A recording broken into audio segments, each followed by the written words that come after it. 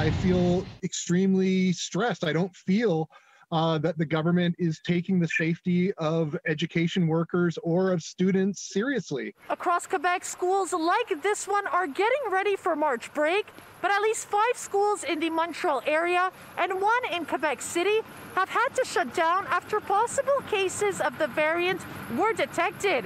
Many schools have chosen to stay open, waiting for public health directives, worrying many parents. The variants are present right now in the community. They are present in the schools, and they are extremely contagious. So parents are worried.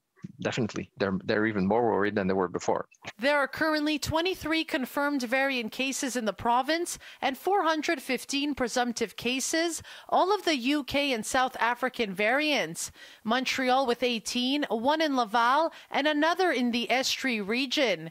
In Montreal, 7 schools are closed for 2 weeks due to COVID-19. Public Health tells City News the closures are not specifically because of the variant. Grands Êtres Elementary School in Saint Laurent shut its doors until after March break because of a suspected variant case.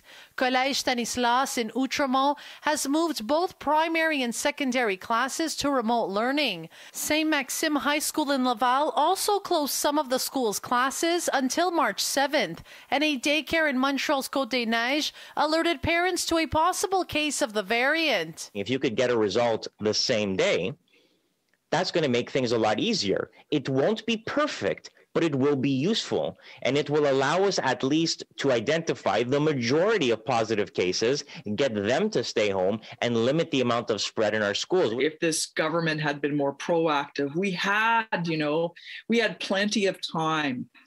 Since May, QPAD has been asking the government to change the sanitary measures. So imagine you have a class full of 24 kids running around in the class, not social distancing, with no masks. One of them has the variant.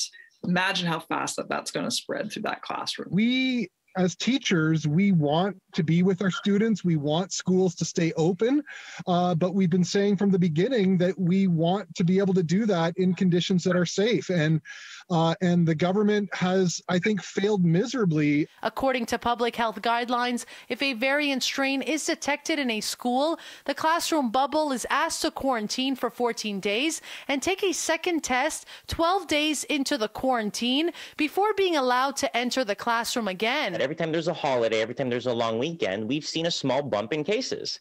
So if people take this March break to have parties, to gather in groups, to do group activities, there is a very real chance that the number of cases will go up again. In Montreal, Melina Giubilaro, City News.